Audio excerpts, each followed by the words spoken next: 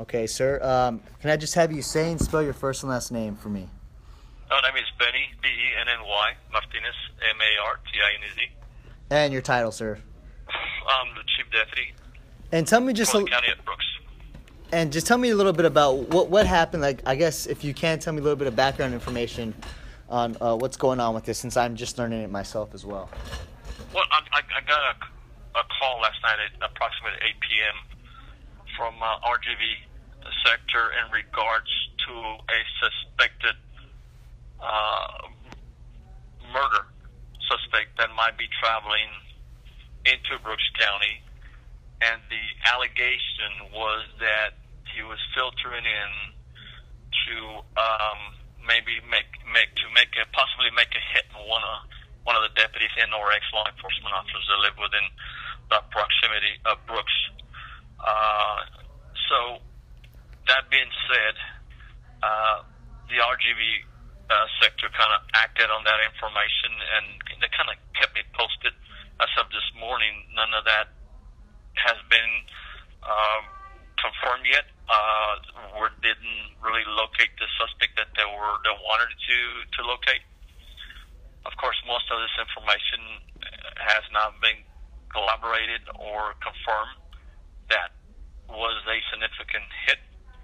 But on our end here, we just took precautions for those that are working, especially out on the southern end of Brooks. So is your deputies being more alert now? Oh, yes. I mean, of course, we've always been alert. As you well know, we have a lot of traffic undocumented crossers that filter through Brooks County, and it's just as easy for them to filter through within that group. Now, do the disguise themselves? Mm-hmm. Oh, I'm sorry. Go ahead. No, that they can disguise themselves within the group. And who's they that you speak of? Undocumented crossers.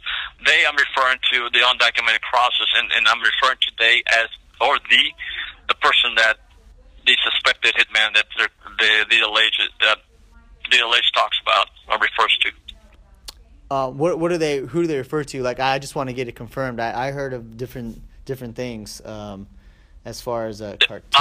There's the allegation is that one suspect that's supposed to come into Brooks and make a hit on a law enforcement officer, specifically the Brooks County officer, and that's what I'm referring to. Of course, it hasn't been collaborated.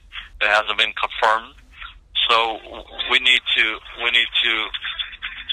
just be on standby and deal with it.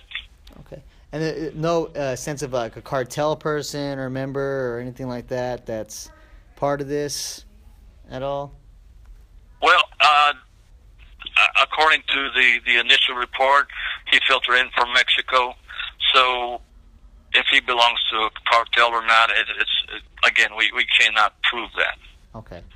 And then that report, do you think you can email me that initial report, or is that still?